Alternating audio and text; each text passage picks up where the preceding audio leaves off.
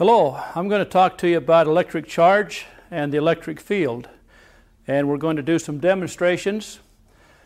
Here I've noted that we have two kinds of electric charge. We have a positive charge, which I'm indicating with a plus sign, a negative charge, which I'm indicating with a minus sign. And we note that like charges repel. For example, two positive charges repel one another, or two negative charges repel one another. Also, we note that opposite charges attract. Here I have a positive charge and a negative charge attracting one another, and if I reverse the order, put negative here and positive here, we see that the positive charge is attracted by the negative charge, and the negative charge is attracted by the positive charge. They're attracted toward one another. I'd like to demonstrate that with a little series of experiments here. Here I have two ping pong balls and a piece of fur, and I'm going to rub the ping pong balls with the fur, and what happens here is it turns out that electrons are being rubbed from the fur onto the ping pong ball, so both the ping pong balls will become negatively charged, and we'll see what happens when we have two like charges.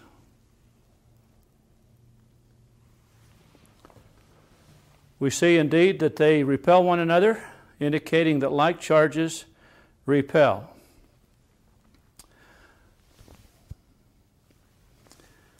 Now let me take just a single ping pong ball, and we'll do some more experimenting. I'll rub that with the fur. Do the same thing to it that I did to those two balls previously. Rub electrons from the fur onto the ping pong ball, so that the ping pong ball is negatively charged, and we can show that it is because we know that if we take a rubber rod and rub it with fur, that we rub electrons from the fur onto the rubber.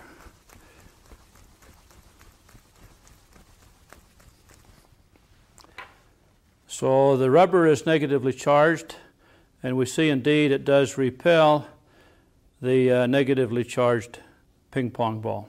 Like charges repel. Now, if I take a glass rod and rub it with the silk, we're going to see something just a little different.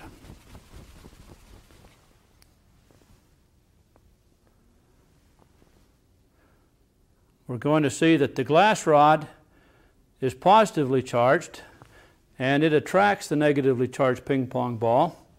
What happens is when we rub glass and silk together, the silk gathers electrons from the glass, leaving the glass positively charged, and it therefore attracts the negatively charged ping pong ball.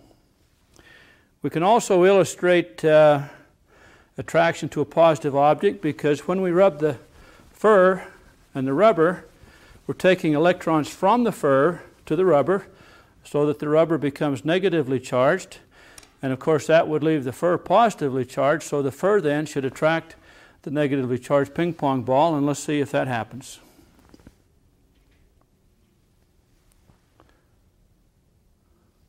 And we see indeed the fur attracts the negatively charged ping pong ball, indicating that like charges repel and opposite charges attract.